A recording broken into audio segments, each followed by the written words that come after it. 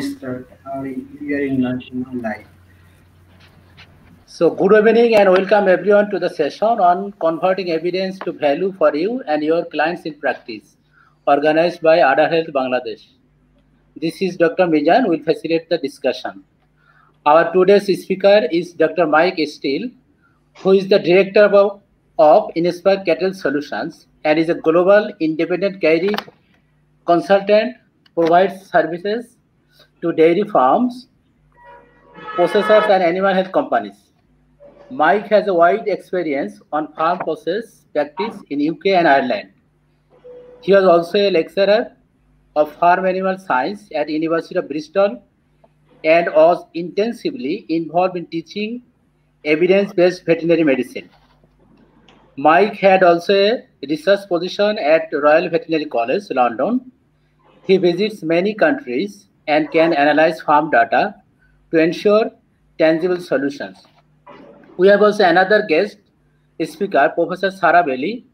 She is the Professor Emeritus at University of Bristol with a distinct career in academics and practice. Now, she is leading several research projects in veterinary education, and we are happy to be a part of one project.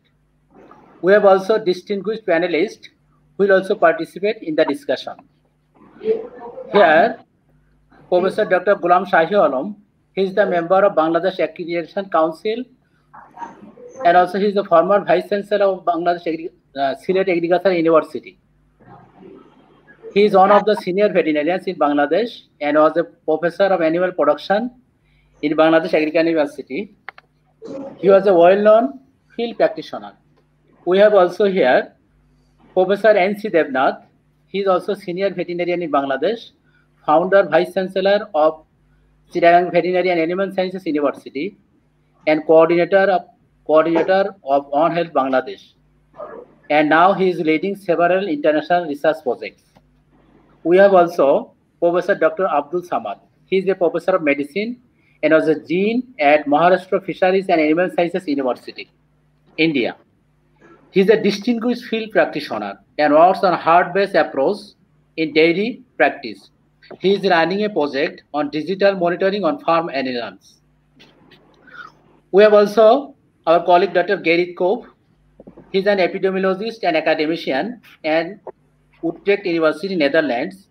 He has wide experience in mastitis and antimicrobial resistance research nationally and internationally. We have also another colleague, Dr. Ruzahan Mansoor.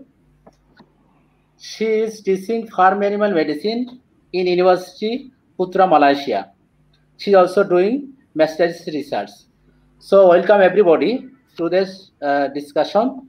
We have also our other health member, Professor Ahsanul Haq, Dr. Delo, Dr. Shubho.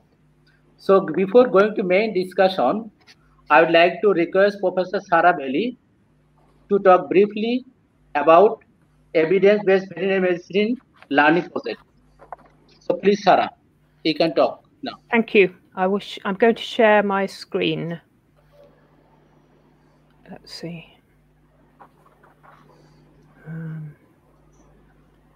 Application window. Here we go.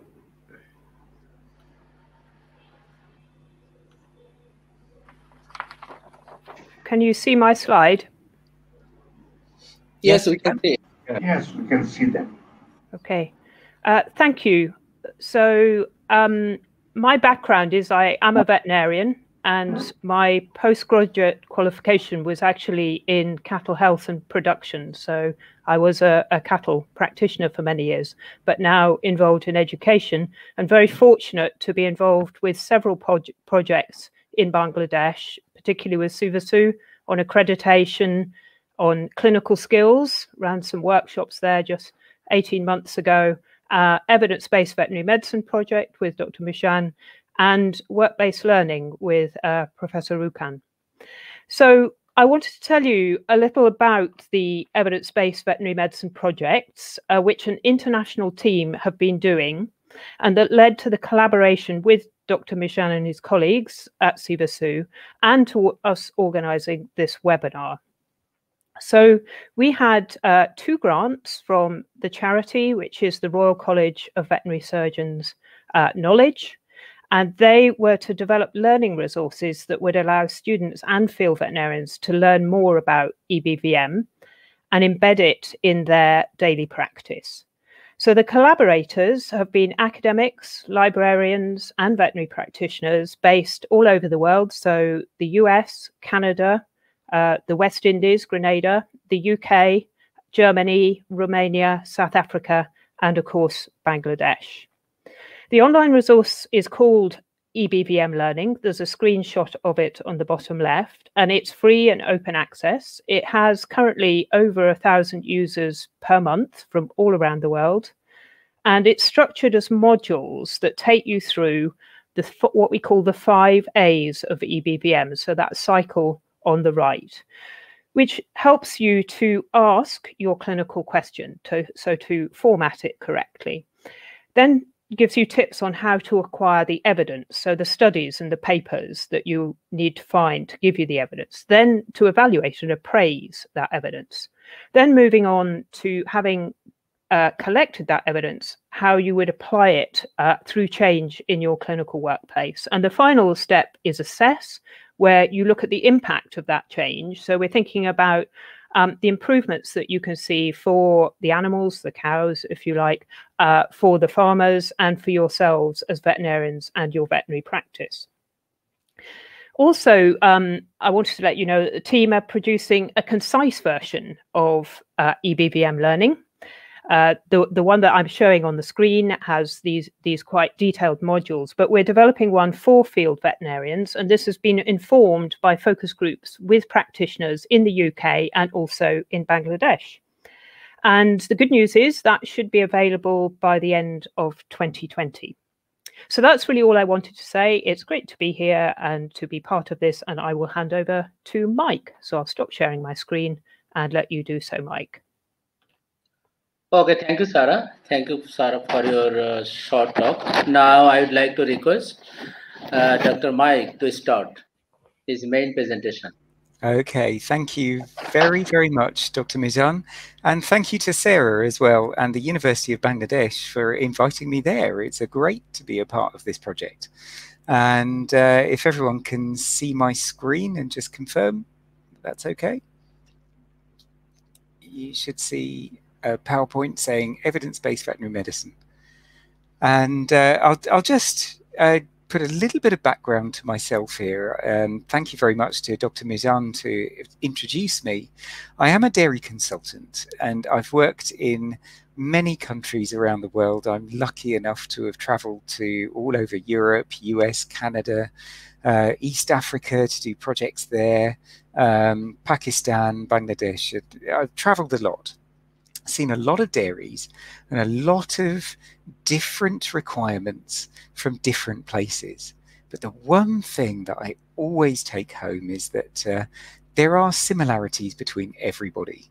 Whether it's a person with 2 cows that are producing 3 litres a day in Uganda, or somebody, a family with 2,500 cows in Estonia, it doesn't really matter. You're still dealing with a cow in an environment and a rumen that needs to stay consistent. And if you can provide those and you can provide a nice consistent environment to the cow, then I think you're going to get most things right. But one thing we all have in common as vets across the globe is questions from our clients. We're always, and questions ourselves. So, sorry, hello, yes, Mike. We yes. cannot see your presentation, please. Okay. Share? Yeah, I shall go back to the screen. Yes, I'm just not pressing the right button. I am very sorry about that. I think you'll be able to see it now. Yeah, it's perfect. Thank you. Very good. Very good. Thank you very much. You weren't missing anything. It was more just me talking anyway. So I do think that we all ask questions of what we do, and our clients ask us questions all the time as well. So when we have a clinical problem in practice, we think of a question and we want to give a solution. And there is a process there. Now, as a vet, and from graduation, what I want to do is provide a solution all of the time. And it's very easy to be given a problem like, I have too much mastitis on my farm. And immediately I'm thinking, right, okay, I want to give some antibiotics to the cows, and I want to do something with the parlour to do some testing, or I want to watch the person milk the cow and find out why. Now, this is all very well, and we can produce a solution, but we're still not fixing the root cause. So there's a process involved. We need a problem. We need to convert that problem to data. So we need evidence behind there. And then we need to convert data to information, to knowledge, and then a solution. And then what we're doing in each of those steps is reducing the risk of our intervention at the end producing a negative outcome. Okay, so what we really want to do is whatever solution we give is to provide the best scientific evidence from the best data we have at our fingertips to produce an outcome that is going to be of value to the client. And evidence-based veterinary medicine and the process of it is just one of those tools that we can put into that toolbox.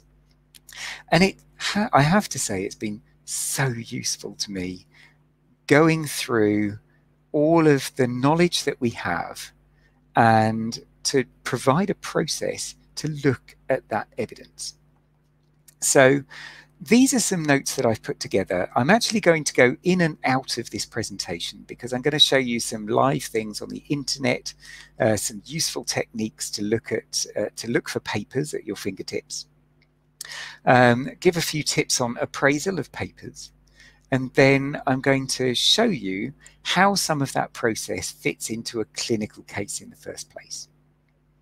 Okay, so to start with Sarah's project and evidence-based veterinary medicine, what we want to do is we want to understand that people ask us questions and we want to answer those questions. So what is evidence? And in our case, there are two real areas of evidence in dairy. One is the evidence that we have on the internet and from science and literature. And the other is evidence from data. So stuff that we collect from the farm, data about the cows, the milk yield, the reproduction data, all of that sort of stuff. So there are databases of data and there are databases of scientific information. And today we're going to focus a lot more on the scientific information side. So what evidence-based veterinary medicine is asking a scientific question and then critically appraising the papers and the literature that we get so that we can ask and create an informed opinion.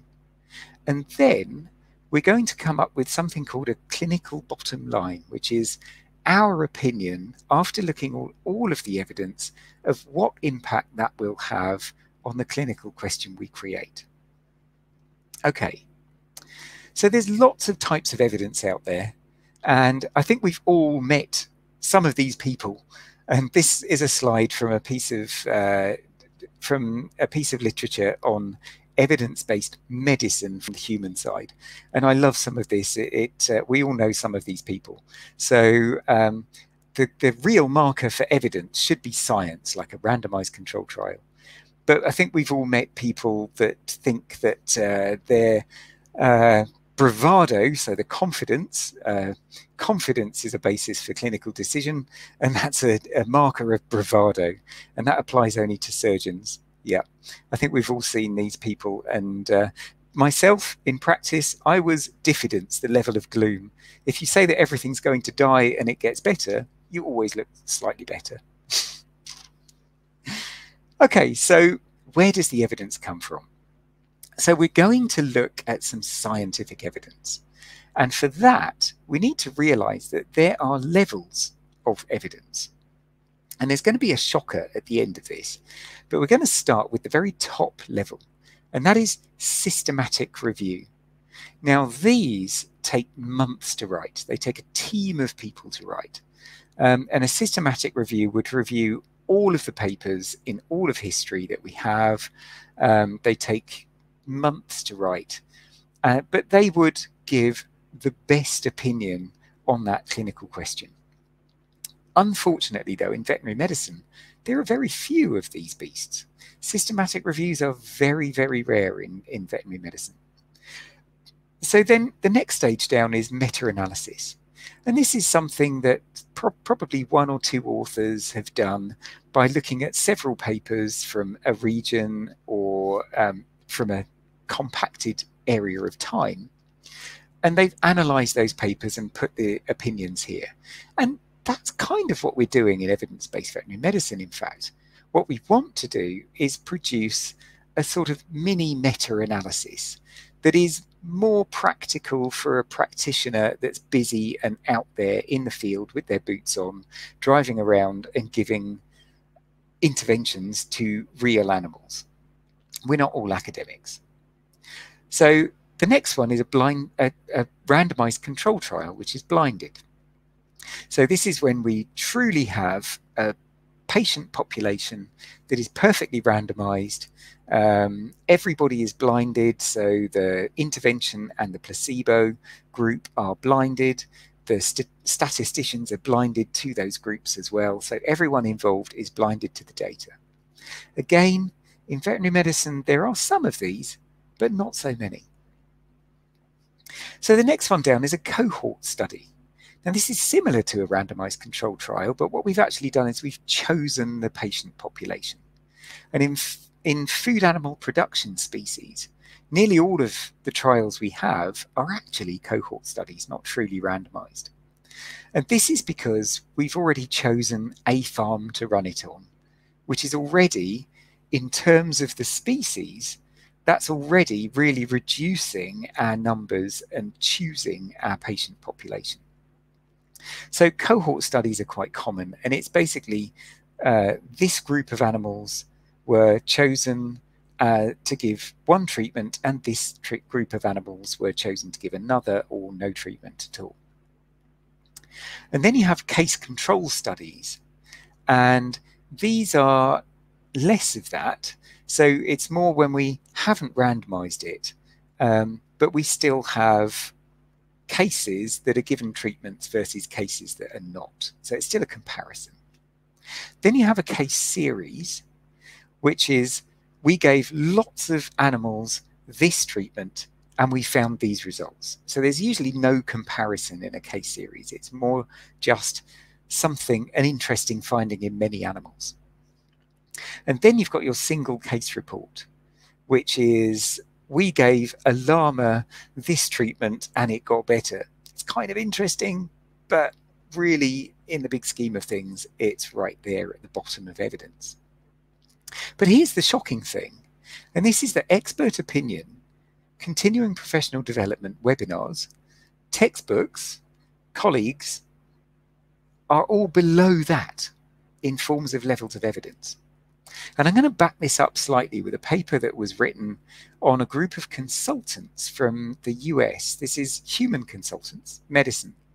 And there was an evidence-based intervention. It was to a surgical intervention on cruciate ligament repair in the knee. And they asked consultants across the US their intervention that they would give based on a single case that was put in front of them. And sadly, less than 10% of those consultants matched with the best evidence intervention. So for that respect, many people actually base their interventions on their personal experience and not on actually looking at the evidence out there and appraising that. And sadly, that's why we have to go to evidence-based medicine and start looking elsewhere. Textbooks as well. Now, these take years to write and years often to get published.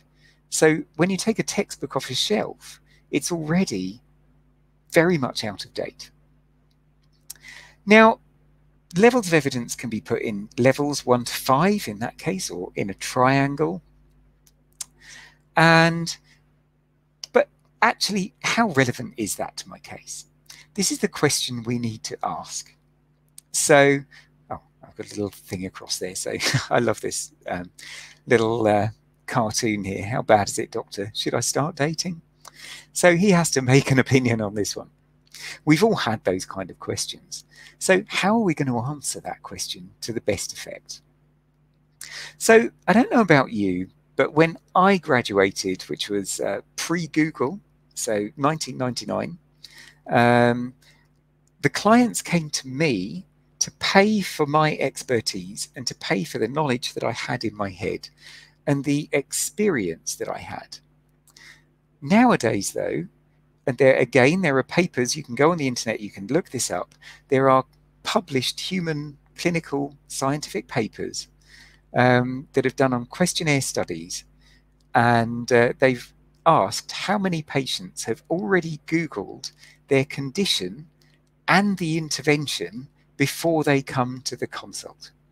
And the answer is actually over 80% of people do that. So our job now, clients are paying for us, not for the knowledge that are in our head, but to guide them through the stuff that's on the internet and the misinformation that they have access to. So actually, that's more of a responsibility for our profession now than just the knowledge that is in our head and the experience that we had years ago. So where do we start?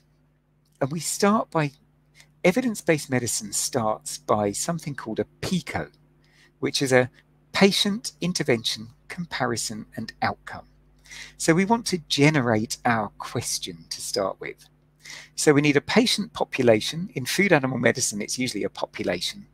So in our case, it's going to be dairy cows. An intervention. So we might have something in mind. We might have dairy cows with mastitis. An intervention that we're thinking about, perhaps it's dry cow therapy, perhaps it's teat sealants for mastitis. And then we're going to compare them with something. So are we going to compare antibiotic tubes versus sealants, or antibiotic tubes versus nothing, or sealants versus nothing? You know, there's going to be some kind of comparison going on. And then we have the broadest one of all, and that is the outcome. And what are we actually looking for? So at the end of the day, we've got some clients, some cows with mastitis, and we're going to put an intervention in place. But what are we going to measure to find some value? Is that going to be the prevalence or incidence of mastitis? Is that going to be first service conception rate, because that can be affected by mastitis? Are we going to look at the cell count? What is going to be the outcome that we're going to look for? So once we know these things and we've mapped that out, we can now get our fingers ready and go on the internet and try and structure that question. So this is what we're going to do now. So I'm actually going to go out of PowerPoint into the internet, and I'm going to go to, here we are. Just bear my poor Surface Pro in mind while it's streaming. Here we go. So a good place to go is PubMed to start with. So there are many databases out there. This isn't the only one. If you're a part of a university, you may have a nice expensive subscription to PubMed or to Science Direct or Ovid or Athens or one of those academic library databases. Now, these are huge amounts of money a year to subscribe to. And as a consultant, as a private consultant, I actually don't earn that kind of money. So I don't have access to the full papers a lot of the time.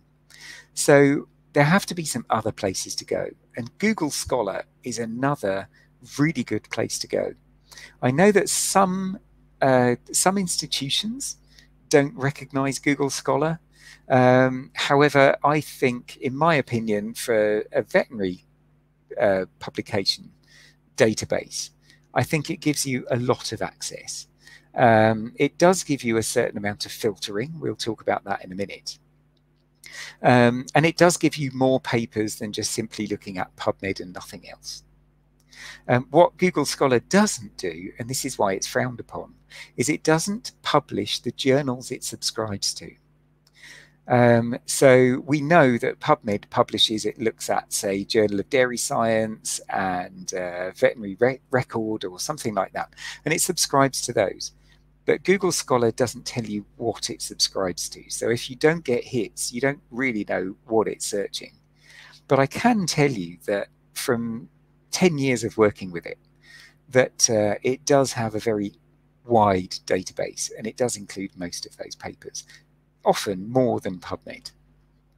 Okay, but we'll start with PubMed just as an example. So when you go into PubMed, this is the one that you see.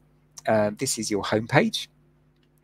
And what I'm going to do is go into advanced to start with, and not just the search, because this will help the way we build our PICO. So firstly, we have a patient population. And when we enter things, you will notice that when I add something onto here, it would use something called Boolean operands. Now, I'll go through that in a minute. But first off, we need to get familiar with some of the internet search engine shortcuts. Let's call them shortcuts. So I'm going to start with cattle, because we want to look at cattle. But we also want to include papers that might not say cattle. They might say cow. But they might also say cows with an S at the end. So because I want it to include cow and cows, I'm going to use a wildcard, which is a $, which is a single character that can be anything. So for instance, if I'm using antibiotic, I might use anti-biotic, because then it will include papers that include antibiotic all as one word, or anti-space biotic, or anti-biotic.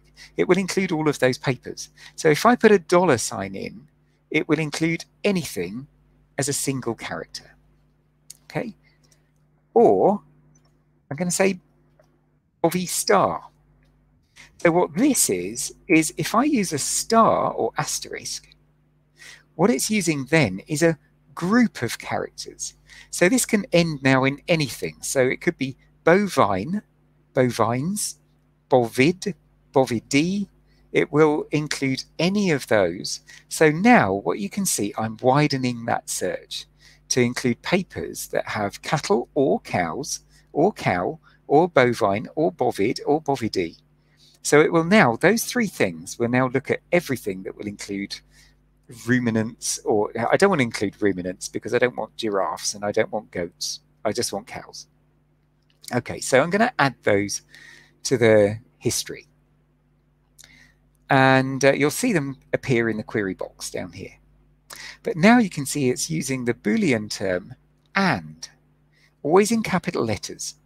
Okay, so if or widens your search, and narrows it. So I'm now going to put in mastitis.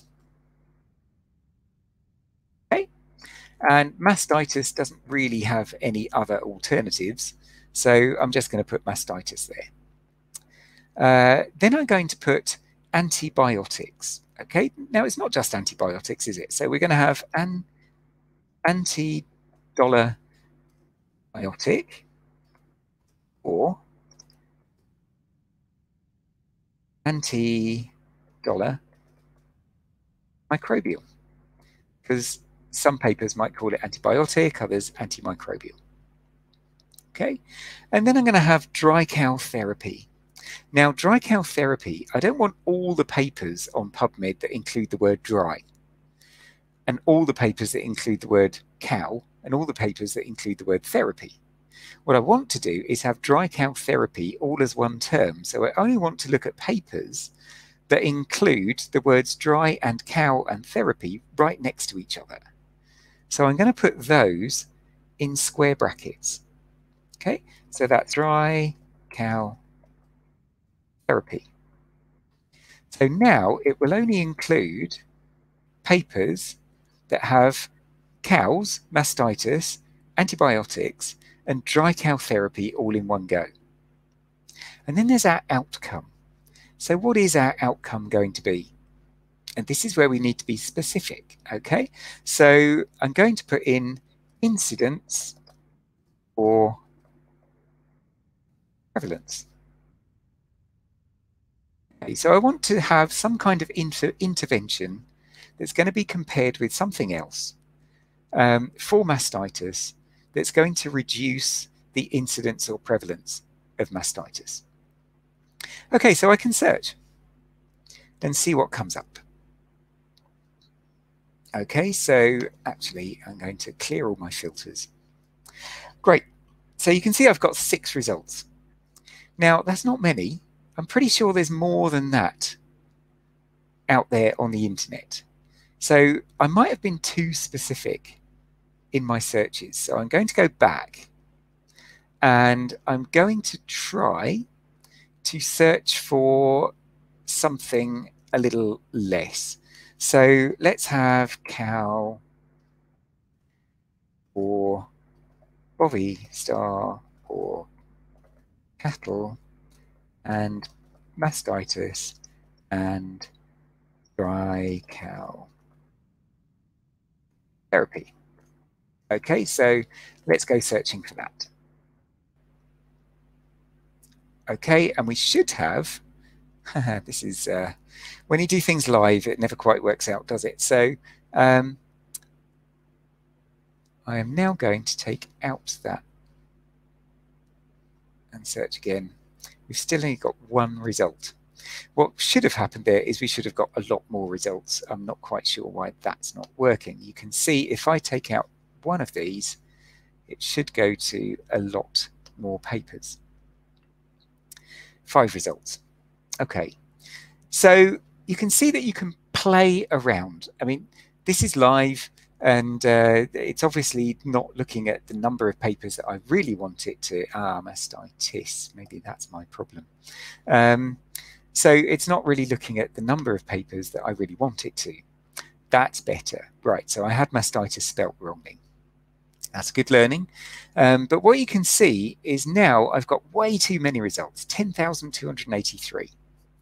So if I want to narrow that down, I can start using mesh filters, which are over here on the left-hand side.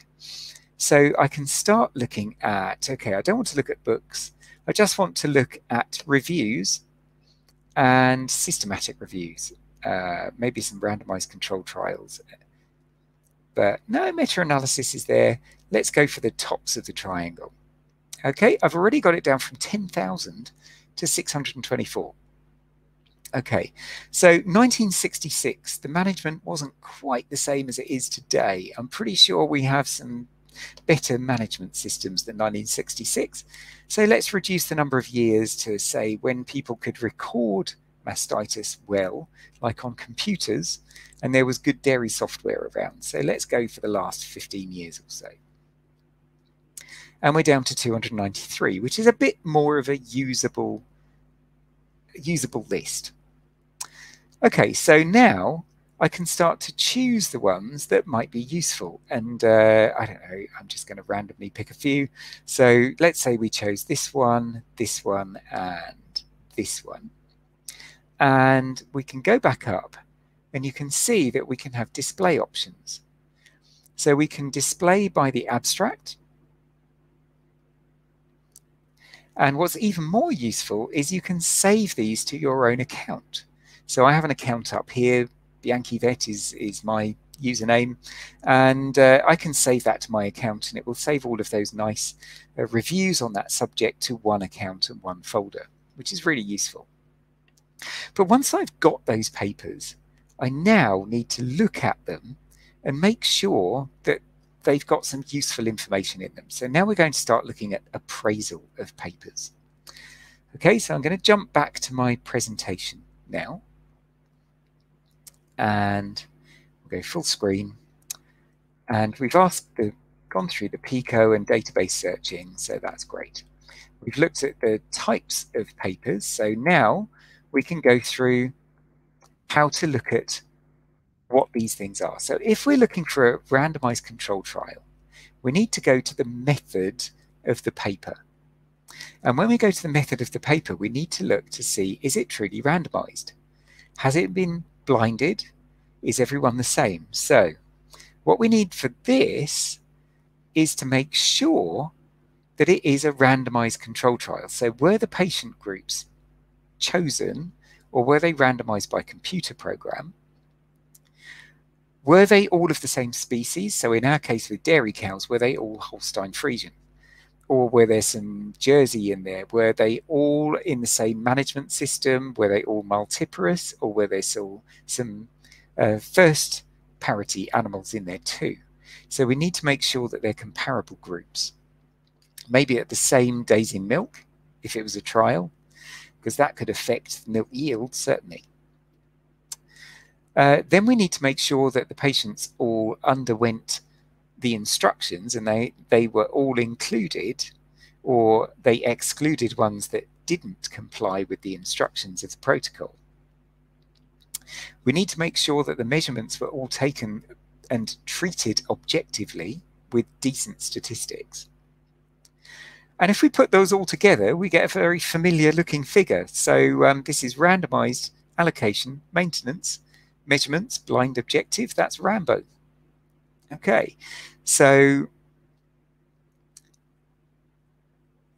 randomized control trials need to compare interventions. So we've usually got a control group and an intervention group. Okay, so what we need to do is make some decision on that. So evidence-based medicine quite often uses the term called number needed to treat. So whether the paper itself deals with this or it doesn't, we can usually calculate that out. So what we're going to have in any paper is an event rate, which is the rate at which a bad outcome or a treatment not working by the end of the trial occurs. So this is animals still having mastitis by the end of the trial. And there's a control event rate. So this is the rate of the bad outcome in the group that were not given any treatment. So this is the number of animals that still have mastitis that were treated, and this is the number of animals that still have mastitis that weren't treated. And we need to compare those two things. So in this, you can either look at it in a relative risk reduction or an absolute risk reduction. So what I mean by this is, if we have an incidence of mastitis of 19% and we reduce this to 10%, the absolute risk reduction would be 19 take away 10, which is 9% risk reduction. But what we really want to do is relative risk reduction, which is 19 take away 10 divided by 19, which is actually a 47% mastitis reduction. That's going to show our real value of our intervention. Or you can do the number needed to treat, which is number needed to treat is the inverse of the absolute risk reduction. Okay, so if anything goes into negative figures on number needed to treat, that actually means that the treatment is worse than the control. And that has a term, and it's called number needed to harm in medicine. Okay, now that's okay. And you'll also see p-values, which will say, yes, we're quite sure that mastitis went from 19 to 10, and our p-value was less than 0.05. But then you can go and look at the number of animals in the trial, and you find out that there were just 5 cows. Now that's not good enough. It's a p-value is fine, but we need confidence intervals too. Now there is a way of calculating that, which is quite complicated. This is a figure here, which is quite a lot. But there are many solutions out there on the internet to find confidence intervals. So Excel has it built in. But what's important is that we then include the patient number in there. So if the trial had 2,000 cows in it, we're going to believe that result way over a trial that had, say, 35 animals in it. So we need to consider the confidence intervals too. Okay. Now, systematic reviews and meta-analyses.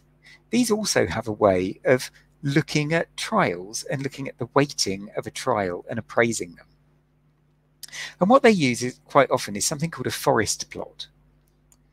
And here is a publication and the results of a forest plot on an intervention that's used to treat heart patients for heart disease. And you can see that there are a number of years, a number of patients in each trial ranging from 77 to over nearly 4,000 people in that trial. And so the dot is the midpoint, and the confidence intervals are these error bars either side. So you can see that this trial at the top shows almost no difference, but also had hardly any patients in it.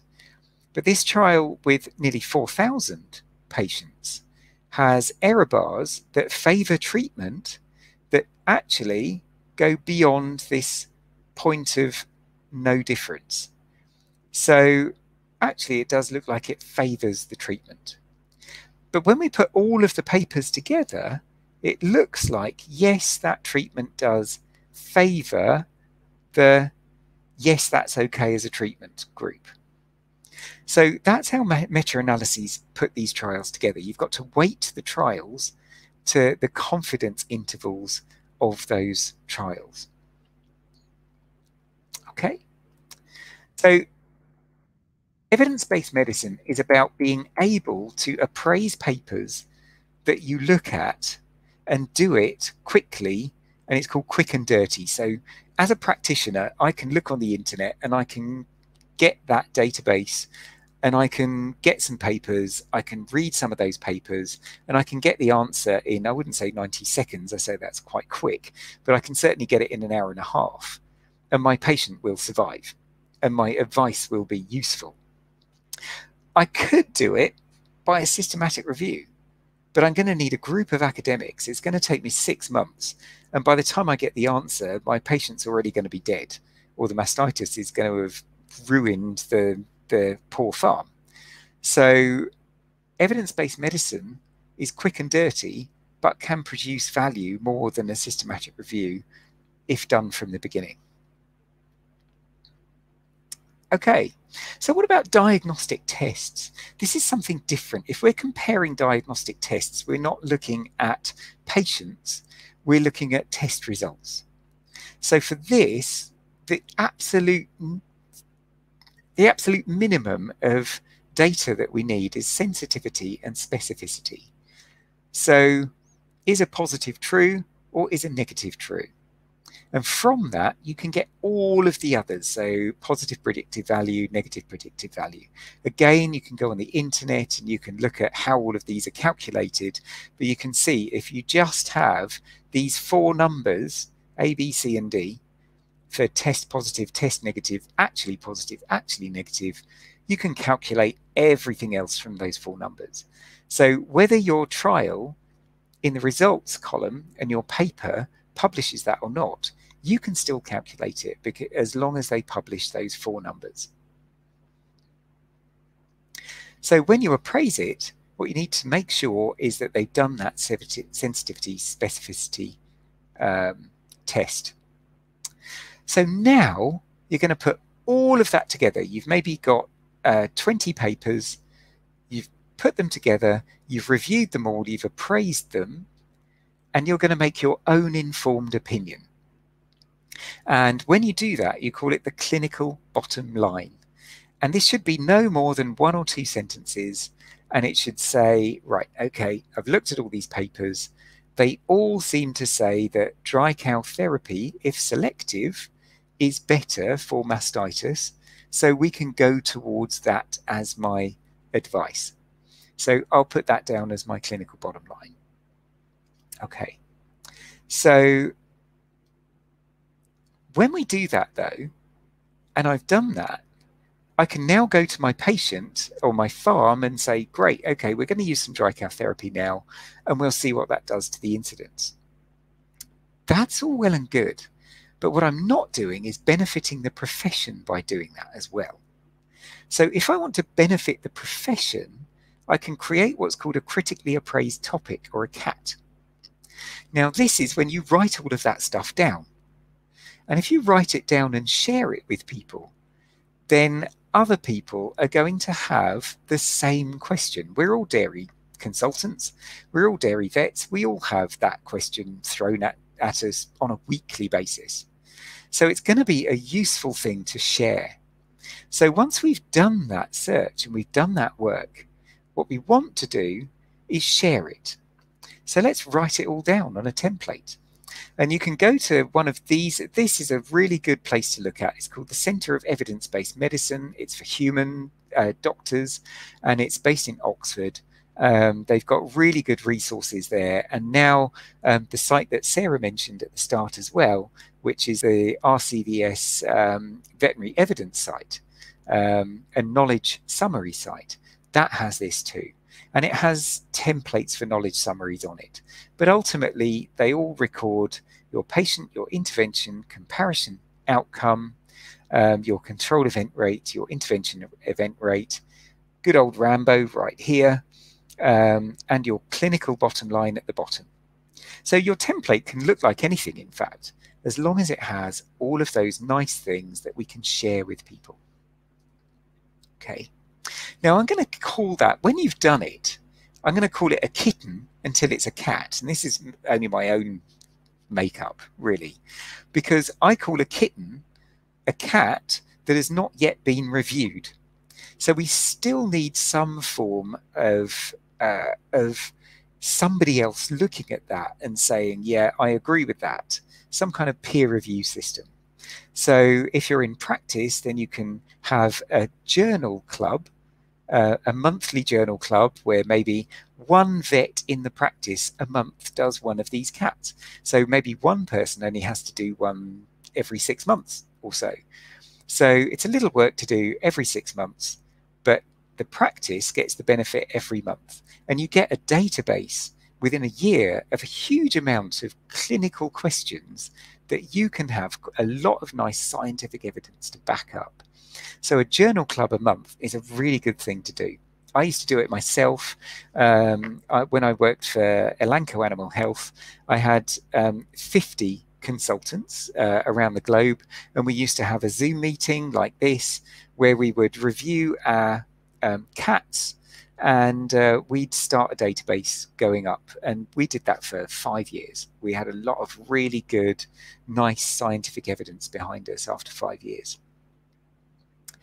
So you can share that on, if you really do write it up and get it peer reviewed, you can have your own veterinary journal, online journal. There are a couple of these that exist now. Sorry, I'm just going to jump forwards a little here. You can follow this site here, which is veterinaryEvidence.org, and there are papers on there. I've published on there 2 or 3 papers you can have a look at. And there are Best Bets for Vets, which is done by the University of Nottingham. There are other sites starting to come as well, but globally, these are the biggest. I also mentioned a little bit here, A Cat Has 9 Lives, and that is because every now and again, science moves on and we're going to get more and more data. So for common questions, you would expect to update that cat maybe every year or so. So things like mastitis are going to have a lot of papers. But something really rare might have a lot fewer publishings, so you'll only repeat that cat maybe once every 3 or 4 or 5 years whenever the papers come up. Okay, so that completes the kind of academic side of looking at this. But what I really wanted to share with you was how I use this in practice in a clinical case. So I'm going to give you a case that I had, and this is a farm that was in Estonia. They had 2,500 cows, and they had a problem with mastitis. And it was 13% in the first lactation animals and 16% in the older animals. It was costing, if you costed that up, 31 euros an animal in the herd. That's all animals. So 31 euros times 2,477 is a lot of money. So what we wanted to do is have a target of 9% in lactation 1, 11% in older cows, in a realistic time. So we put 12 weeks. So the background, we have a 2,500 cow farm on TMR, made of grass, silage and straw mostly. There was some ability to sort, and they're in a freestall system. So the current situation is we had poor feed access per cow, in the dry group and the fresh group. And they had some dystocia in the maternity group, and there was quite a lot of stress in the first week of milking.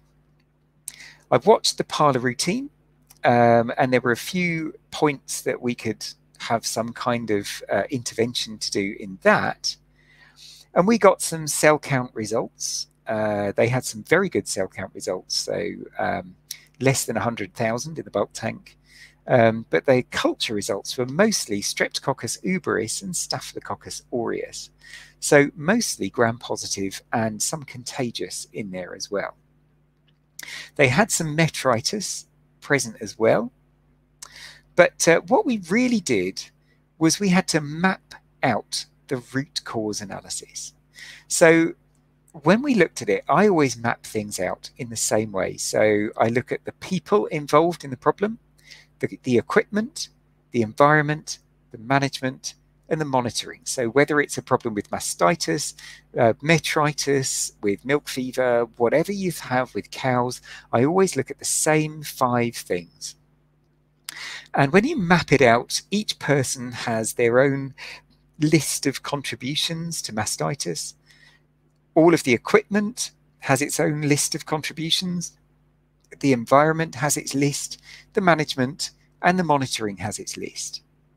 And when you look back, when you've collected all of that data, you can look at it from 1,000 meters up, and it became clear that there were 2 really clear things to fix, and that was overcrowding in the fresh pen and the ration sortage in the milking and dry areas. So they had 2 areas they really wanted to fix. Notice I haven't said about antibiotics there, and it's mastitis, but their protocols were actually okay. What the problem was is these cows were stressed in the first week of calving, and most of the cases were happening in the first 7 days of milk. So it's definitely stress in the fresh cow environment. So what we did is, I'm just going to go down to the countermeasures. So what did we do? So we have to consult the nutritionist, we have to consult the vet, we needed to do a few things in the parlour, and we needed to review and record the cases of mastitis. And then we build a project. Who does what by when? So the herdsmen are responsible for changing things on the farm. They do that by a certain date. The herd manager has to do things. The nutritionist has to review the ration.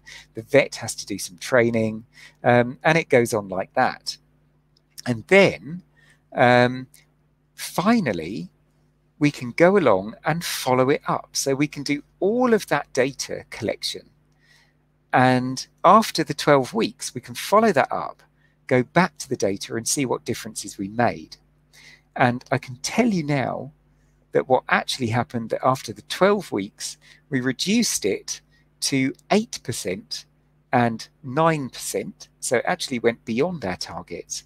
And that reduced it from €31 an animal to actually €22 an animal. So we saved an awful lot of money, €9 an animal on 2,500 cows. So it was worth doing over the long run. So that's what I wanted to share with you. And that's why evidence-based medicine, by looking at evidence from data, and also here's what I had to do. So how do I know that it was stress? So I had to do an evidence-based review, evidence-based medicine literature search, to look at the relationships between stress and mastitis and transition cow management. And when I did that, that's when I realized that those were the things to focus on when I looked down at those countermeasures. And that's what produced some of that value in the first place. So that puts it relevant to the value we can make back to the farm originally. So that's the thoughts that I wanted to put to you. But personally, what I want to do is just create this into a bit of a discussion. So what are your experiences? How do you think you can take some of that information and convert that into value on your farms?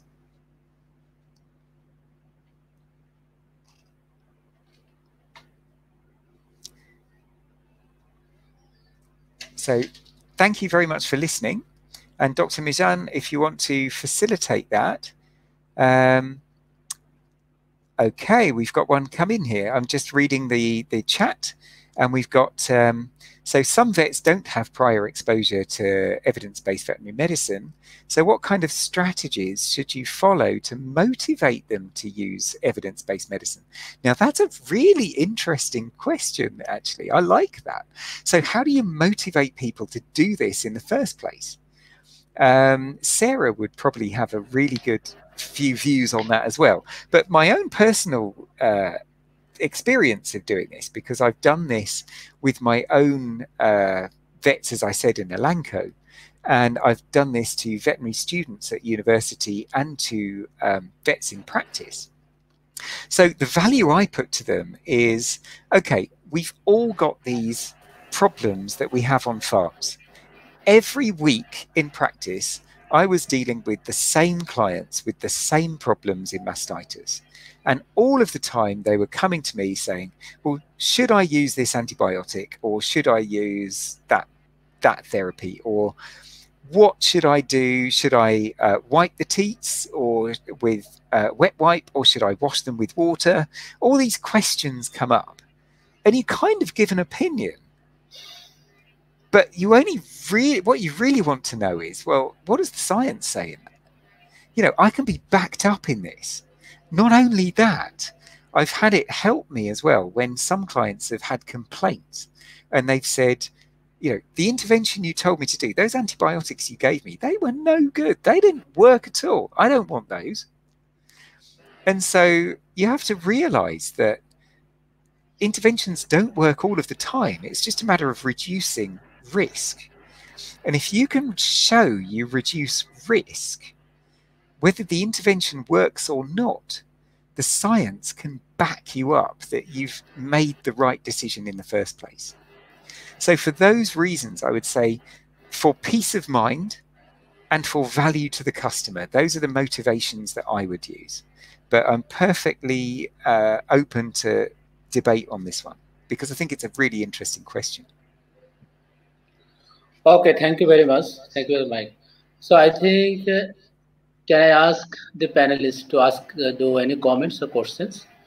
So at the beginning, I will ask Professor Ghulam Shahi Alam sir to make any comments or questions on this presentation. Sir, you are muted. You are muted, sir. You have to unmute yourself. Okay. Right. Thank you, Mike, for your enlightening and entertaining presentation. I enjoyed it. Thank you. Problem is this. Problem is this. The data recording system. You know, you have been visited Bangladesh. You have connection with us. You have been working with our Chittagong Vet School. How we can use the evidence-based veterinary medicine where there's a lacking of recording system. The farming system, socioeconomic condition, everything. You know the situation here. Though, how do you think that without having the good recording system, how you can use this data for convincing or for practicing vet in country? Thank you very much for that question. I really like that question because you think it's easy to think that you are alone in that, but you are definitely not alone. Okay, no. So I've come across this in many countries. I come across it in the UK as well. There are some farms that record things really well, and you've got Dairy Comp 305 and some really good recording systems, and you have others that simply have a piece of paper and a pencil. You know, and you can't beat that. You know, a piece of paper and a pencil is still evidence. It's still data. You can still record on a piece of paper and a pencil. So I'm going to take you now to Uganda. Okay, so I was in Uganda a few years ago, and there was a brilliant vet that I went round with. She had a region around to the north of Kampala, and she did many farms. She had about 150 farms on her books. And none of those farms had more than, I think the biggest farm was 50 cows, but most of those were 1 to 4 cows. Okay, so you can imagine the data recording did not exist. A lot of people were not educated enough to have even the piece of paper and the pencil. But she did. She had the education. So she could go around and she could have her book, and she could write down the cases that she'd seen, the days in milk that those animals had had mastitis. She could record, for reproduction, the minimum amount you need is when the cow calved and when she was served and whether or not she was pregnant. You know, that's minimal data. They'll have that everywhere. So there are minimums that you can start with. The other thing I would say is that, yes, you might think you have a lack of data, but most people do have one of these now. And I'm stunned that whenever I go to Pakistan or Uganda or Kenya or anywhere, the 4G signal is better than I have sitting in the UK right now in my house. Okay. The signal in the UK is often not as good as some of those countries. I mean, I was standing in the middle of nowhere, literally 50 miles around. There was nothing but termite mounds and a few cows and some cheetah tracks. And there was a better 4G signal than I have on my phone right now. You know, so some countries do that really, really well. So there are things that you can do with very little data. Yeah. Right. But I think the clinical experience and practice is more important here in this country like us, you know. As for example, I can tell you, in my example, if I entered in the dairy farm, and if we can see the consistency of the feces, or if I can smell the food stuff or silage, then we can easily understand what is happening to this farm. So the clinical experience, this is an evidence with what we are getting from the farm. When I enter in the farm, then we can see the consistency of the fecal sample. Then we can have some bad smell or good smell from the silage or feed stuff. We can easily pick up the situation of the farm and what are the problems they are facing. I think the data system, database can back up the clinical practice to have a good conclusion. That is the one thing. The country like us, where the farmers, even they don't have even a pensional pain, you know but most of the organized farmers, they're having little bit some data system, but still they are not well aware about the feeding system or the milking system or the disease control program and some blah, blah, blah. But the vet, experienced vet or dairy practitioner, they can enter the farm, they can easily identify the problem that can be backed by the data or the information they have got from the farmers or the surrounding neighbors and so and so. So they can easily identify and solve the problem. That evidence might help. For this reason, here in this country, we are giving more emphasis on competence of the student to come up from the school so that they can identify the problem of the animal, they can identify the problem of the farmer and the situation, they can handle it. I think this will come up slowly with the good recording system and other farming system or whatever digital system we can introduce, but that needs time to overcome this whole situation. But I'm optimistic that the evidence-based means what I can say, the good clinical experience and exposure to the student to the actual situation will identify the problem, will help in solving the problem in the farm. That's my yeah. You're absolutely right. I think Professor Samad can bear me out.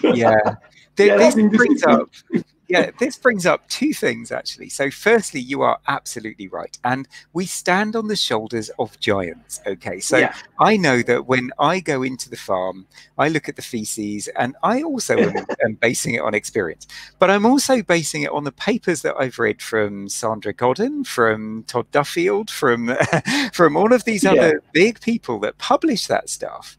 And that's where I'm getting my opinions from. But ultimately, as well, this is down to one of the limitations of evidence-based medicine as well, is that, you know, when you get that result and you've looked at all that science, you still have to stand in front of the client and give your own opinion. So you're basing that on your appraisal of all of that evidence, and you're still using your own personal opinion on it. Yeah, absolutely. So I think it's a combination of the two. But Good. Okay, thank you very much. Thank you, Mike. Thank you very much. Okay. So before moving to Nitish sir, we have some questions I think we can ask.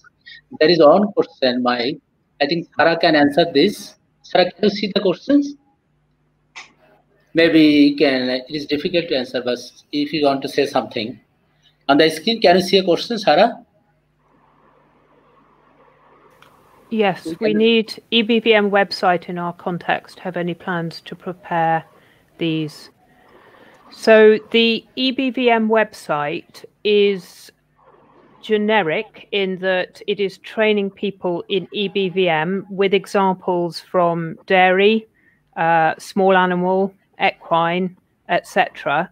And actually the principles, so the 5 A's, will apply whichever area you're working in. We are also producing a shorter version for practitioners, which will focus more on the aspects of EBVM that are easier for practitioners to learn and then apply. So it's not specifically in the context of it's udder health, isn't it, the UHB? But the principles that the EBVM Lab website teaches do apply across all species. Okay, thank you very much. Thank you very much, Sarah. We have another question. I think Mike can answer that. This is a big question. Mike, can you see the questions? Oh, yes. So this is Dr. Pasha. Hello, Dr. Pasha. Thank you for the feedback. When do I search for evidence? Always, or when you face problems or a unique case? If always, how frequently? That's a good question. How do you convince a farmer to delay the actual treatment so that you can take a second opinion or search for evidence? That's interesting. I like that. Yeah. So on a practical basis, you have in your head, you have your boots on, the client in front of you, and you need to come up with an answer right now. Okay. So when do I search for it? The answer is, I actually search probably around once a month. I do a proper search as I've just gone through that process with you. So I do that about once a month, and it's usually on the more interesting questions that I get. But that's only because for the last 15 years, I've been doing evidence-based medicine, and I have that database at my fingertips. So at the beginning, I was almost doing it on a daily basis.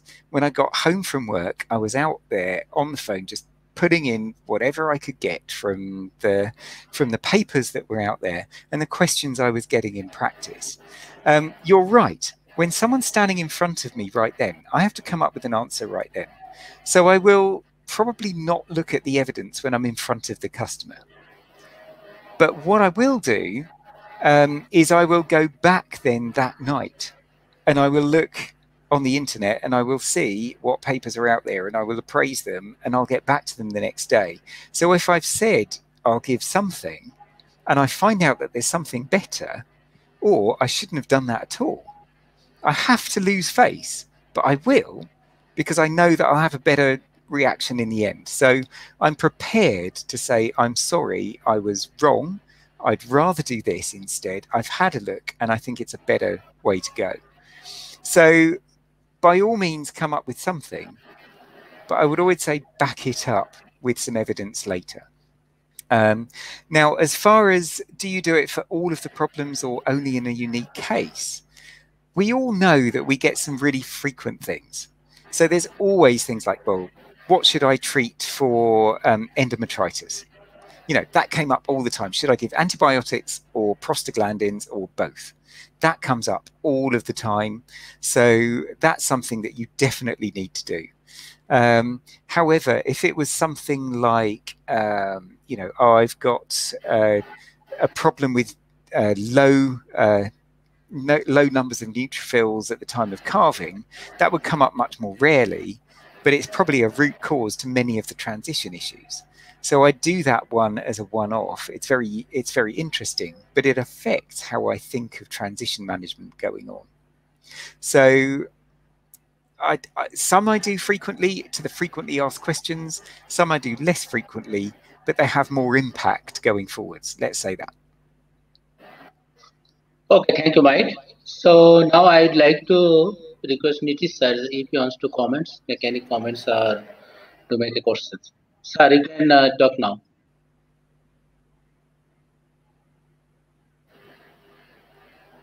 Sir, it is your turn, sir. Oh, my network is not sometimes very well. Thank you, Steele. You know, it is a wonderful presentation and I enjoyed it. Though, please be informed, I am not a clinician. I am an enthusiastic supporter of clinicians, you can rather say. And from that perspective, I do like what you have already presented with us. It is a sort of new sharing in our academic community as well as our practitioner community. Although I was involved with Sarah to do a little bit of work or in this line on a research project. But I wonder whether academic institutions, particularly Chittagong Veterinary and Animal Science University, can develop a sort of hard health program and relate those sort of things for our students. You know, they have a final year, and as well as in the final year, they all go off campus, spend a lot of time besides a practitioner as well as in the farms. And that sort of, curricular exposure, if is given to the matured student, maybe that will be a better beginning. What is your opinion about that? I mean, somebody being a practitioner, use this knowledge is good. I like it. But from the very beginning of their academic time, if they are exposed to that sort of practices, evidence-based medicine, would not it be very useful and cannot be a part of the curriculum of undergraduate or postgraduate students? Over to you, Mike. I think that question is actually music to Sarah's ears, actually, as well. Absolutely, I agree. In fact, that what got me into evidence-based medicine was creating a course for undergraduates, for students. So I created a course that originally started for final years, but it was then expanded to start in the first year. So they knew how to search databases in the first year. They learned to critically appraise papers in the second year. And then from the third year on, they could apply that knowledge doing the full evidence-based medicine techniques. The only thing I would say is as a teacher, it did make the students question us a lot more, which I actually enjoyed. I thought that was good. It's good to be pulled up and actually for a student to say, hang on a second, I've looked at this and what you're saying doesn't add up to what I've seen here. So in fact, everybody learns from that. That's a really good process. So I totally agree. It is something for students and graduates alike. I also would say as well, seeing as you're not a clinician, that this technique actually comes from the aerospace industry. So it's not from medicine at all. Medicine got it from the aerospace industry. So this is how they work up problems when aeroplanes crash, and they look to work up problems, and they look at evidence, and they look at what's been published, and they try and back things up. So this kind of thing is done in many other areas than just clinical. Yeah.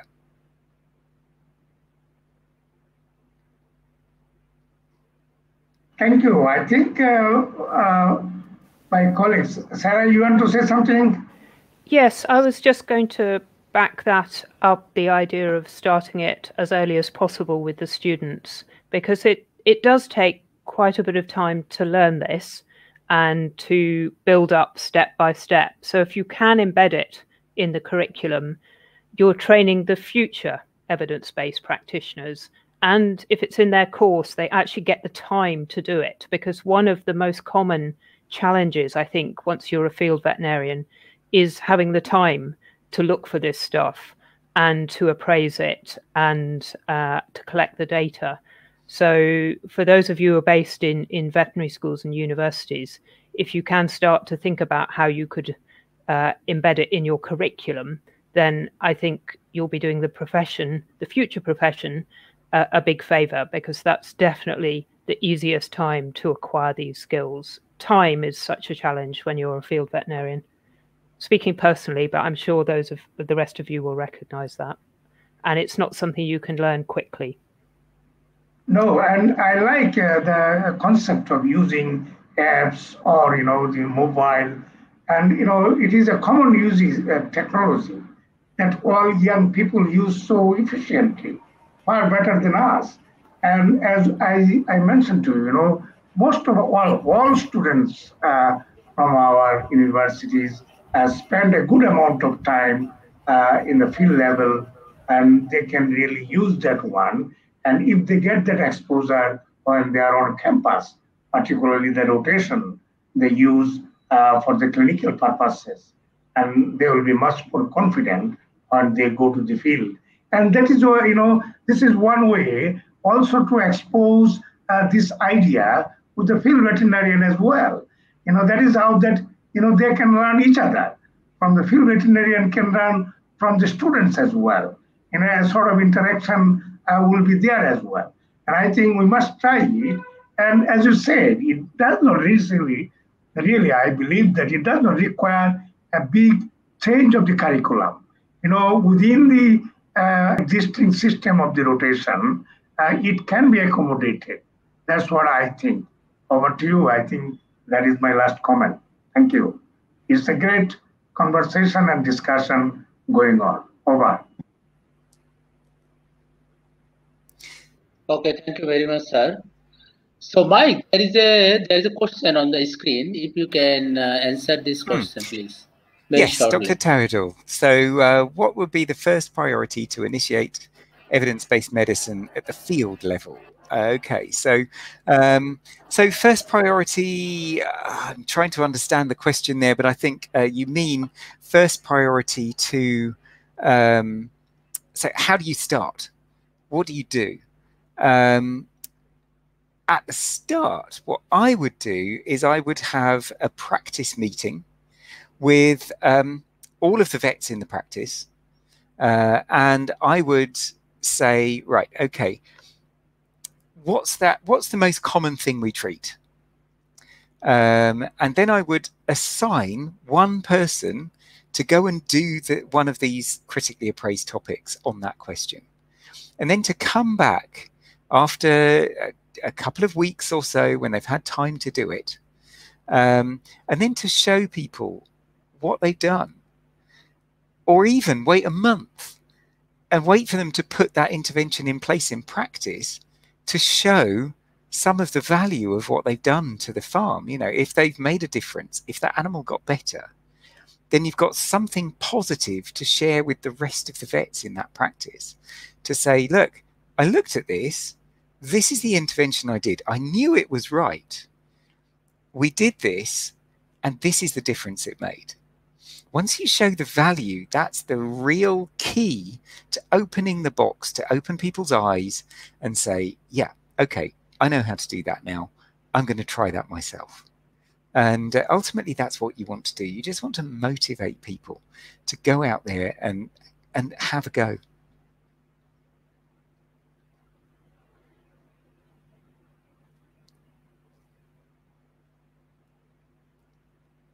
Oh, Dr. Mizan, I think you're on mute.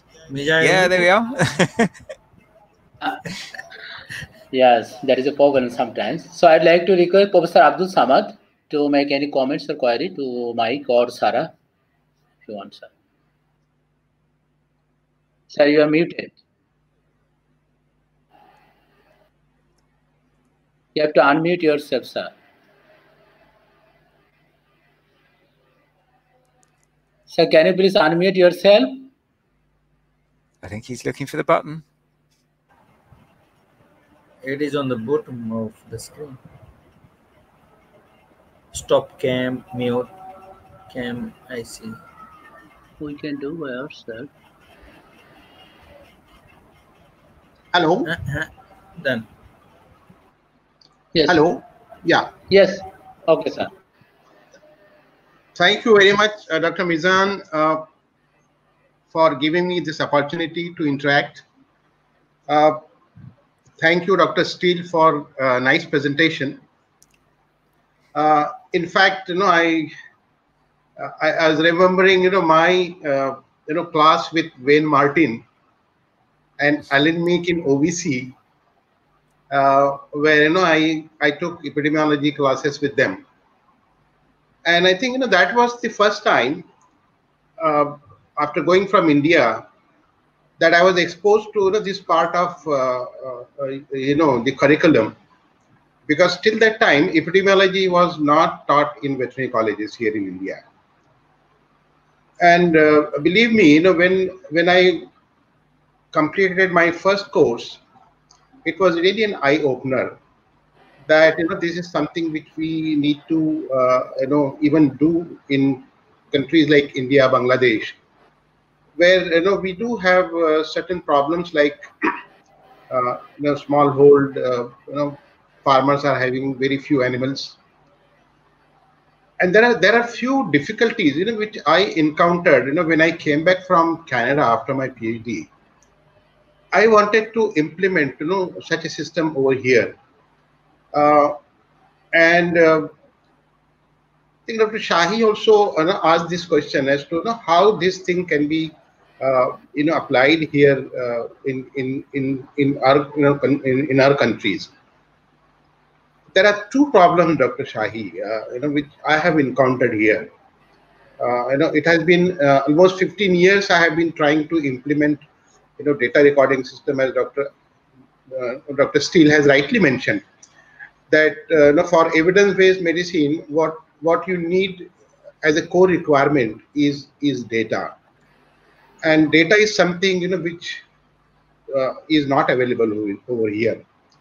And I found there are two issues related with it, and I'm going to be very honest with that, because I have been, you know, fighting with data recording system in India since last 15-20 years, where even policymakers used to ridicule me when I used to tell them that we need to keep record, we need to do analysis of the record to understand and get experience from it. And they were all saying that in our system this is impossible because farmers don't have pen, they don't have pencil, and they were right. But now things have changed. I think the basic issue, why generally in this part of the world we are not giving much attention to data recording is because we are still continuing with curative medicine. Whereas if you go through what Dr. Steele has mentioned, the whole effort of the vet in food animal practice is prevention. And then there is another factor, and that is continuity in services. Whereas what we have is a discontinuous kind of service, where mostly these are all public veterinarians, government veterinarians, who are managing a hospital, and at least I'm talking from the point of view of Indian situation, where there are hospitals and the farmer is expected to bring animal to the hospital. Or sometimes there is a visit, and this veterinarian will go to the farmer, attend to case, come back. And then afterwards, there is no liability on him to find out, what has happened. And most of the time, farmers also don't keep them informed. So these are two, very difficult situations which we are into. And unless we take a policy decision at the government level that as far as food animal practice is concerned, we need to go away from curative to preventive side. There will still be clinical cases where 5%, 10% sickness will be there, but major effort has to go to prevention. And if you want to prevent a disease, then the core requirement of data will be evident to the vets. And I think at that point of time they'll start recording.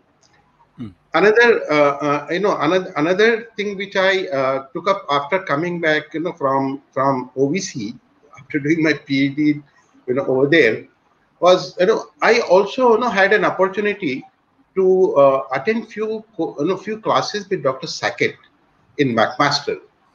He is a pioneer in clinical epidemiology, and what I found in his lecture was the same principles of epidemiology can also be applied to clinical signs and symptoms. That means you can take a clinical sign as a diagnostic test and convert that with your data as a likelihood ratio, and then you can combine the diagnostic laboratory test, your clinical signs, convert that into likelihood ratio, and then you will be able to better diagnose. So I did some work on those lines, and those were all very fascinating kind of things, because that increases your confidence, because we are using symptoms, we are using diagnostic tests, combining them to find out what exactly is going to be the outcome. I think these are the things which we should be able to do in this part of the world, also because we are interested in using less medicine so that the quality of product is good. When you are into curative mode, the only option with you is look at the face of the animal and give treatment, which is a drug, and that drug is going to come in as a residue in milk, and that needs to be avoided.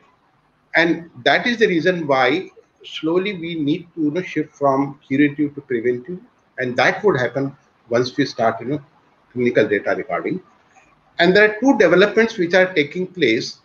I think with that, all the vets should be able to start data recording. For example, there are good apps available on your mobile, so you can use mobile and at least start electronic your clinical case recording, at least, where you can pick up symptoms, you can pick up what is the treatment you have given, and keep that on a server and analyze that to find out how many cases of mastitis were treated in Bangladesh in a particular month, what were the outcome, what is the days in milk, that Dr. Steele was mentioning. So that is is something very easy to do, because every vet is required to write a case paper, and so instead of writing on the paper, if you can use mobile and enter data, it becomes very easy to analyze the data. And that, I think, is going to be the beginning of evidence-based medicine. And I think after 15 years, Dr. Steele, I'm fortunate enough to have a database of around 1 million animals, cows. I have a system where all treatments are recorded in real time. Data comes in real time. We are doing analysis and giving support to the vet whenever it is required. And once you have data, even like Dr. Steele first said that you have to identify the problem. Now, if you have data and if you're analyzing data in real time, the problem can also be identified by the data itself. Because if you give a threshold that if it goes beyond this, give me an alert. So if milk yield goes down by this threshold, give me an alert. So you also identify the problems. So there are a lot of things with artificial intelligence, with mobile, with computers. I think it should be possible.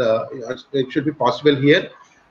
So I must thank again Dr. Steele for giving an excellent lecture on how to consider different factors. How to consider the data that is available out on the internet, because I call it a WhatsApp university here in this part of the country. And one should know how to filter, because there are so many things available on WhatsApp, and you never know what is correct and what is incorrect. So therefore, whatever criteria Dr. Steele has mentioned, I think that we should keep in mind before accepting the evidence that is available on internet or on mobile. Thank you very much once again for giving me this opportunity. Dr. Abdul, thank you very much as well for those comments. And actually, you're absolutely right again. If the fundamental thing with data is if you don't monitor, you cannot manage. And so, yeah, that's it. That's the bottom line. And, even the smallest amount you can collect, you can create some value from that. And yeah, you're right. We've all got mobile phones these days, and there's usually something on there that will allow you to collect numbers and evidence. So yeah, you're right.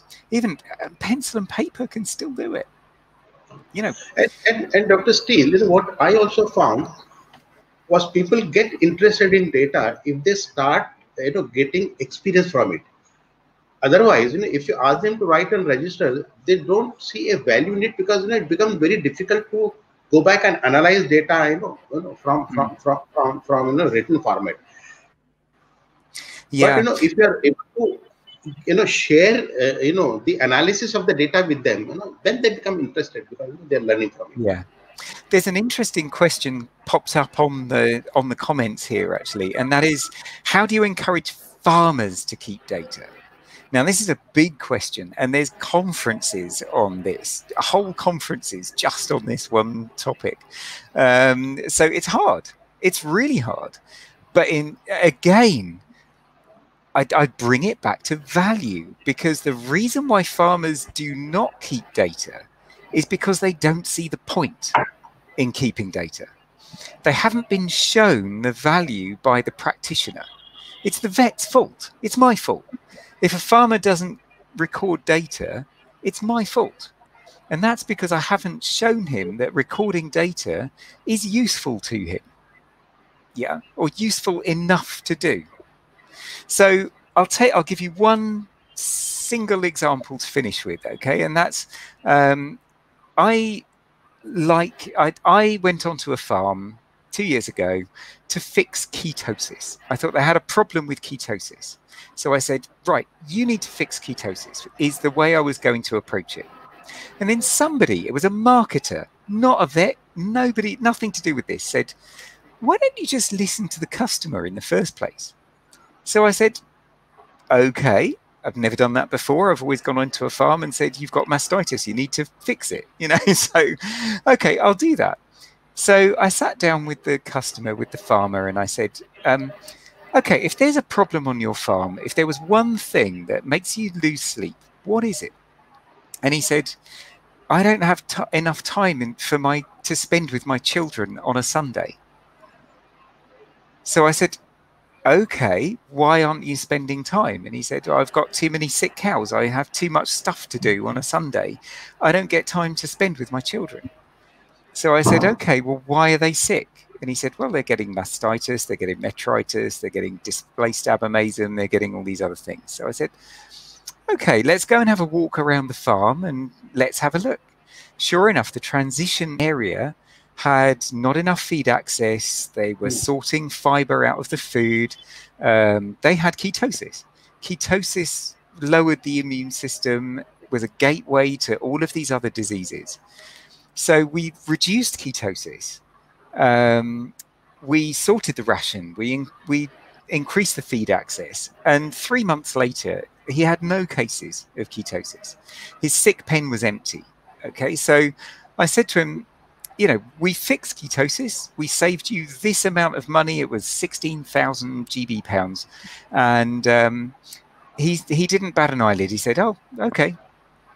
I was quite pleased, but he went, oh, all right. So I said, well, okay, how much time do you get with your kids on a Sunday? And suddenly his eyes lit up and he said, wow, you know, I got to take them on a picnic. I got to do this. I got 3 hours with them the other day. It's really good. That's what he saw the value in. Suddenly, he saw the value in collecting BHBA data because he could spend more time with his children because of it. That's why. Yeah. Now, as far as India is concerned, you know, because okay, thank you. Yeah, the gentleman has also asked, you know, about India, you know, what are we doing to encourage farmers to keep data? Well, what I have adopted, you know, the strategy here is, you know, farmers don't keep any data. They only get notifications and SMS messages based on data analysis. And the data is entered by the vets, the paravets, and it is kept on the server. So that's how it has been working very nicely. There are few good farmers who enter milk records every 15 days, you know, except that, and that is also done on a mobile phone. So there is no physical, you know, data they're keeping, but they have full access to the data. So there are some farmers, you know, who are interested, so they can look at the app, you know, which is in regional language, and they can, you know, very well understand with, you know, graphs and other things. But you know, the farmers get interested, you know, once they start, you know, getting you know, the alert messages and, you know, the alarms of, you know, few animals that are problematic.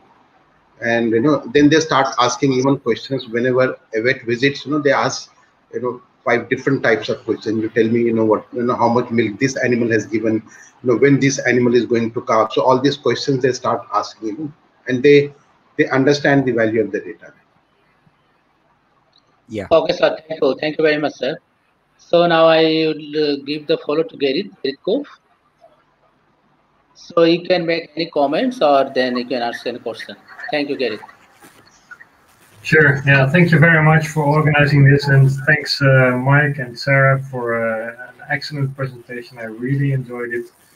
Very good examples and very convincing story in general. So thanks a lot, and appreciate that. So one thing that I encounter, which is I think a problem across the world, is that if you look for evidence in veterinary medicine, there is just not nearly as much evidence as there is in human medicine. And then if you make it more specific, if you want to have evidence that really applies to the situation where you are, well, in my case, in the Netherlands, but even a lot more poignant, more, you know, more problematic in countries like Bangladesh. You can find evidence for the particular disease that you are interested in the people that you are working with, but not necessarily in the context where they are kept. And I think that really has an effect on how applicable that data can be that you find. So that those results from the literature. So how do we go about that? How do we deal with the fact that there is such a limited amount of literature in the first place, and especially limited amount of literature that is really pertinent to the area where you are located and the husbandry setting and all of that, the breeds that you work with and so on. How do you deal with that? Is that something you could talk about? Yeah, that is a good question. Actually, it's a really good question, because actually veterinary medicine does have a real lack of data and a lack of published papers. Especially when it comes to regional and, as you say, species specific. I mean, you can even just go to jerseys, like Channel Island breeds as opposed to Holstein, and you've immediately cut your papers right down. You know, so if you go to Sahiwal or you know, one of the indigenous breeds, then you really are, well, there's nothing, you know, there's hardly anything. So you're right, there is a lack of data. There's not a lot we can do about that right now, but the more people that build evidence-based databases, the more gaps we can find and the more specific veterinary research we can advise in the future. And I do believe that should be a driver. So something like this RCVS knowledge base that they're getting in London now, what they should be doing is at the end of each of those, and they do actually, at the end of each of those templates, they say suggestions for the future. And so at the end of your cat, you should say, right, okay, well, I didn't find this, but from practice, I think this is what we should do research on. Now, research is usually driven in history. Research has been driven by academic drive. But I think in future, we should be based on what customers ask us for. We should be doing research based on what people actually ask for. I think that's, so you're right, there is a lack of evidence. There's not a lot we can do when there is a lack of evidence, other than just say, well, you know, there isn't anything out there yet, but let's try and do something to find out, create databases to do that. Yeah. Yeah. Okay, thank you very much, Mike and Gary. Yeah. There is a question on the screen. Can you comment on that? Yes, yeah. So based on evidence, we need to prepare country-specific or herd-specific health management and treatment guidelines. This is going along same lines as Gerrit was talking about, actually. So herd-specific and treatment guidelines, I think this is where evidence-based medicine does come to the fore, because when you start putting in herd treatment guidelines, then you're talking about standard operating procedures. And in a standard operating procedure, you want to base that on the best evidence that's out there. So this is a really good use of your evidence-based medicine techniques. So if I'm making standard operating procedures on, say, drying off cows, I want to know, okay, what's the best thing to dry them off with? Should I use a teat sealant? What's that going to do in terms of incidence of mastitis and cell counts when I get to the other end of lactation? What's that going to do to milk yields? What does the evidence say about that? There's all those questions that suddenly come up. And if I want to do a dry cow procedure, drying off procedure, I want to base it on the best evidence that's out there. So I'm maybe going to use 10 cats to produce one standard operating procedure on drying off cows. Yeah, so I think absolutely we need herd-specific guidelines, and we need to use evidence-based medicine on the back of that. Another question's come up there that actually we can tick off on that, and that's how do we relate animal welfare to it? Well, anything that reduces disease and helps to improve prevention, as Dr. Abdul was saying so well, you know, if we can prevent things, then we are automatically improving welfare. You know, if we're improving efficiencies, not only are we improving welfare, there's always been a conflict between welfare and profitability, I think. But here we can show where it can actually come together and bring everything together.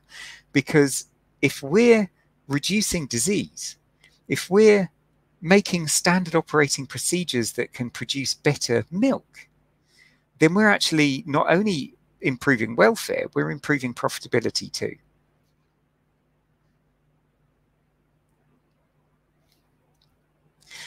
So we have one more question that's come in, and that's do I have any self-made strategy to practice EBVM in practice? Now, I think I'm interpreting that to say that implies to the template that I put. So yes, I do have a self-made strategy, and that is just listening to the client, listening to the questions that come up, the frequently asked questions, and then applying that PICO, critically appraise, clinical bottom line, collecting the value of that evidence at the end. So that's my self-made strategy, I think.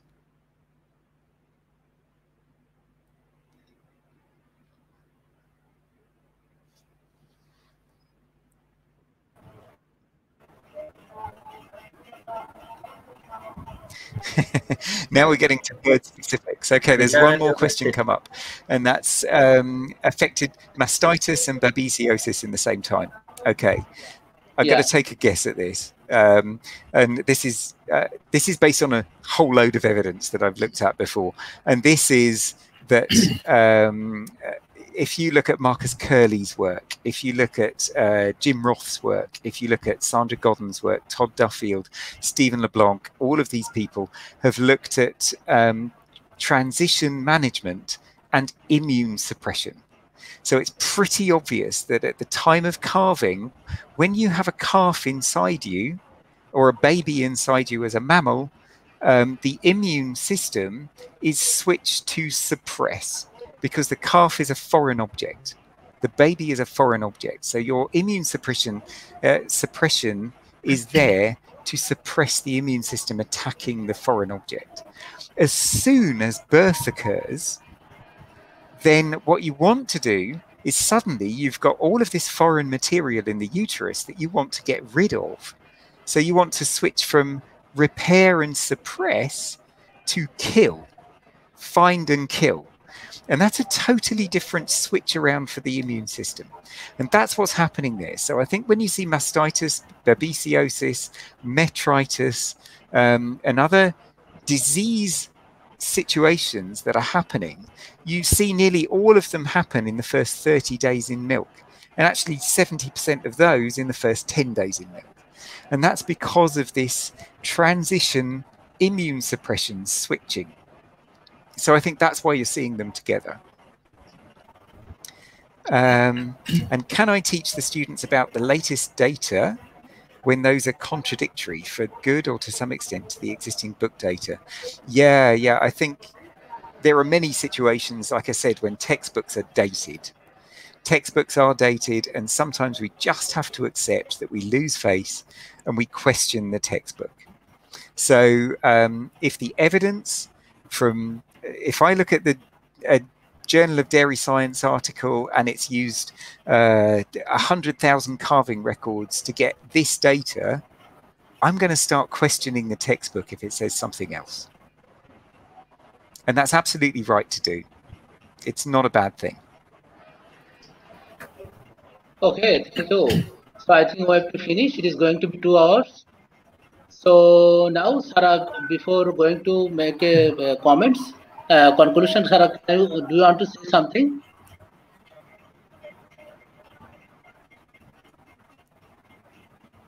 Hello, Sarah. Oh, Sarah. Yeah, sorry. No, I don't have anything to add to the discussion other than I think it's been a really excellent discussion. And thank you to our panel, and particularly to Mike, who I've known for probably about 15 years, I think. Yes, yeah. And we've been on this evidence-based veterinary medicine journey, like you are on. I was a practitioner many years ago, and we started with paper and pencils and finding enthusiastic farmers who would start writing things down.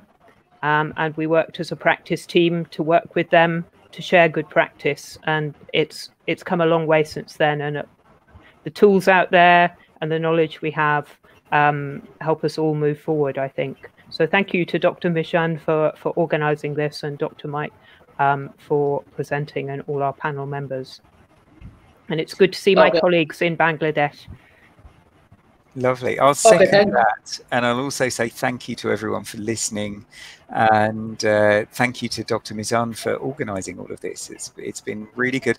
It's the best debate I've ever had after a lecture that I've given. It's brilliant. It's been really good discussion. Fantastic. Okay, thank you very much. Thank you very much. At this point, I would request Professor Arsenal Hawk to make a conclusion. Professor Arsenal Hawk. Okay, Mijan, it has been a wonderful session, I think, so with useful presentation and stimulating discussion and question answer. What we learned that from this discussion that the evidences are much important in making any decisions or intervention, but we are far away from using that. So I think we need to think about how to make a culture to use the evidence medicine in veterinary science. What I get, that the pulse from the discussion that we need to, introduce EBVM at early stages, like that during university stages, so that that they learn about, and then when they will go out to the field, they can feel comfortable to use it. So that is the message from me, and I think that is the nutshells I received from the discussion today.